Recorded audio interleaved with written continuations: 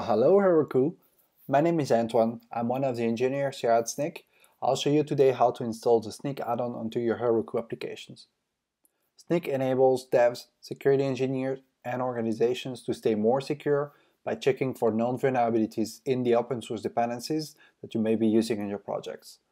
Snyk tools come in various flavors to be used in some or all the places of the SDLC.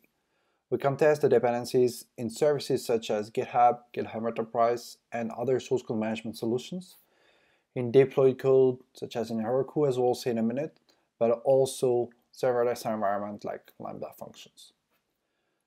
Snyk is also available as a command line interface, very easy to use as you can see here, usually on your development machine and or in your CI/CD pipeline as a test in your build process.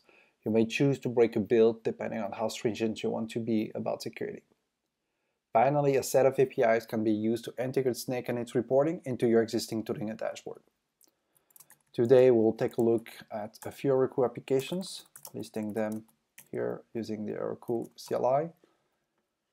I'll focus on that one, and for which I will want to use the add-ons create command to install the Snyk add-on using the free plan here, tying it to my application.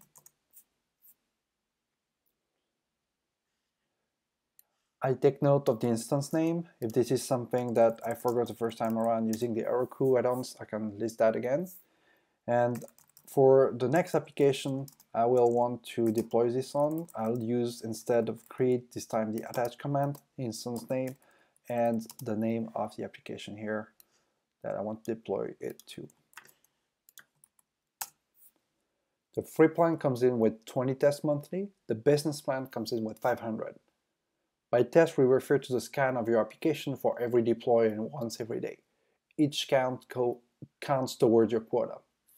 To upgrade plan, you can use the Heroku add-ons upgrade commands, this time to the Snyk business plan, for instance.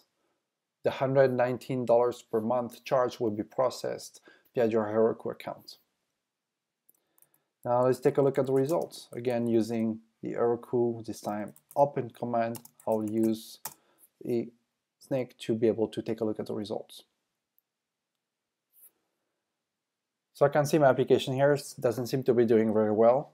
28 vulnerabilities listed out of 430 dependencies. Looking at the filtered dependency tree for the dependencies carrying a vulnerability, I can see .js has high severity here and it's a direct dependency, and I see some others have dependencies that are more in the transitive dependencies of a given package. For instance, negotiator here appears a couple of times. The 0.06 version is a version that is fixed. So to be able to have this issue fixed, you'll need to make sure you use the right version of Express, that uses the right version of Accept, that uses a fixed version of Negotiator, and similar concept for Error Handler here.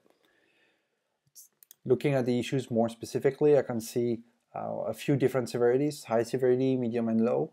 High severity is something that classifies vulnerabilities that are considered high impact and relatively easy to exploit. I can see code injection here through the direct dependency .js. The upgrade seems to be the path forward. The popular markdown package marked has a couple of cursor scripting apparently here. Again, a direct dependency, and an upgrade seems to be doing the trick. Prototype provide protection bypass is a bit more cryptic, and this time this is through the popular query string parser QoS, which is an indirect dependency here, introduced via tap, express, and others, apparently body parser. Let me dig into this issue a little bit more. So clicking more about this issue takes us to vulnerability database, where this is a page that is open that you can access today. No need for a Snyk account. And you can see the list of impacted versions. Sounds like our team found that one. There is no CVE associated, but there is a CWE associated. Most of Node applications and Node vulnerabilities have very few CVEs associated.